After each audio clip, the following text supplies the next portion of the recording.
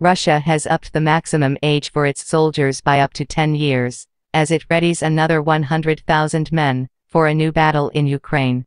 Under a recently approved law, reservists with the highest rank can be called back into service up to the age of 70, instead of the former age of 65. Men who have also completed their compulsory service can re-enter the army up to the age of 55 rather than 45.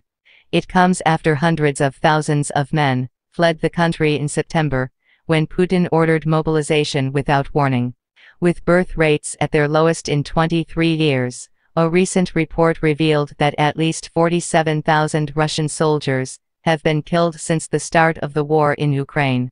This is in stark comparison to the reported 6,000 soldiers that died during the decade-long war between Russia and Afghanistan.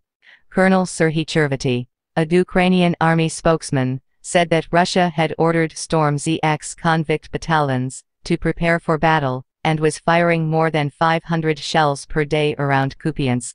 He said, "The enemy has concentrated a very powerful group. More than 100,000 personnel, more than 900 tanks, more than 550 artillery systems, and 370 rocket salvo systems."